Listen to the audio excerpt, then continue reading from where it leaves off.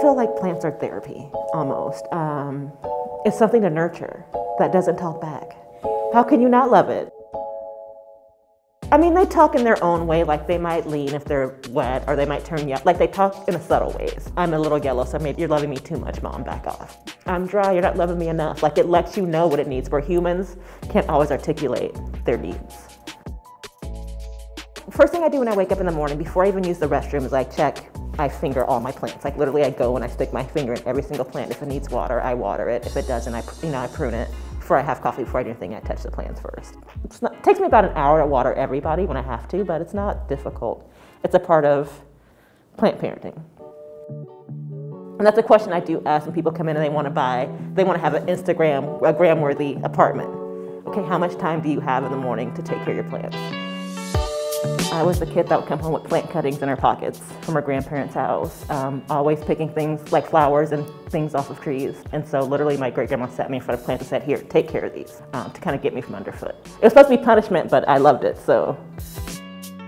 Last year, I was selling just plants that I'd make cuttings of. Any plant you have, you can make, it's called a mother plant, you can make baby plants from. And I had so many, I was just selling a couple of those here and there.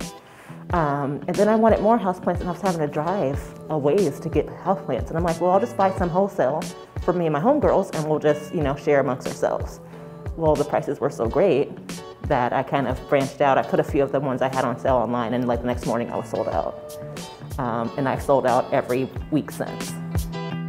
My house was overrun. With working a full-time job from home already, then having this job, my home was no longer my home. I was not getting spiritual or physical rest.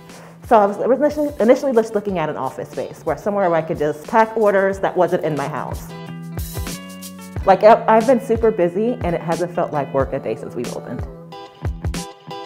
Most of the plants I have here are tropical plants from Florida. They're wild outside plants. In order for a plant to survive indoors, it has to mimic its natural environment. So it has to be humid, it has to be warm.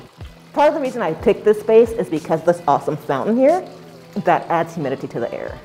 But that's not enough, so I actually need a secondary industrial humidifier to keep the humidity levels at a level that works for the plants.